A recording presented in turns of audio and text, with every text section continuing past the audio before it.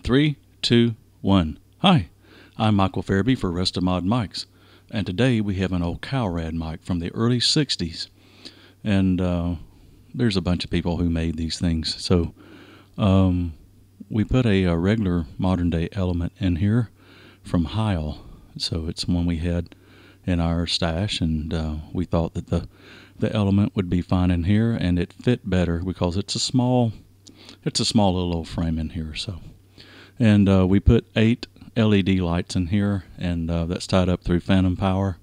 The element is not phantom power, but the lights are, and the lights stay cool.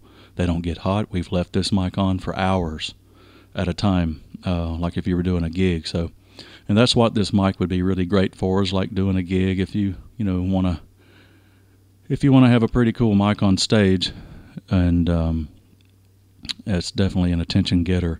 On the back of this, because there's not as much room, the element does take up some of the light, but on the front and everything and the sides, it really does gleam.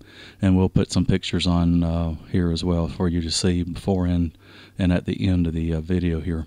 And this is something that we're doing new here, and I know some other companies do this, but we have our own take and our own spin on this, and we're going to be doing some more microphones for you guys to see too as well.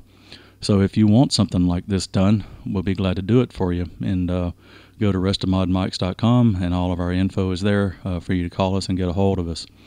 And if you sang on it, it'd be like, "How long has it been since you felt the Lord? Have you told him your heart's hidden secrets?" So it's got a nice sound to it, and you won't be unhappy with this.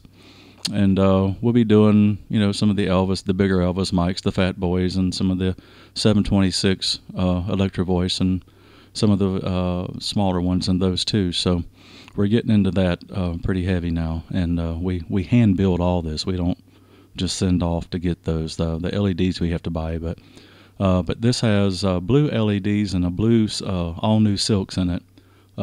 Inside of it, the material. So everything is brand new in here, and wiring and all that good stuff. So if you think you might be interested in one of these and having us do something like this similar, or maybe to another mic, just let us know, and we'll be glad to get back with you for sure. And we appreciate your business and your kind words for sure. And but we just kind of wanted to share this with you a little bit here. But yeah, this is an old Calrad mic, and a lot of companies made these and put their names on them. And it's kind of like, that's kind of like what a lot of Japanese mic companies did way back when. But I'm Michael Farabee for Resto-Mod-Mics, and I hope you guys have a great day, and visit us on the tube again. And God bless you. We'll see you next time. And cut.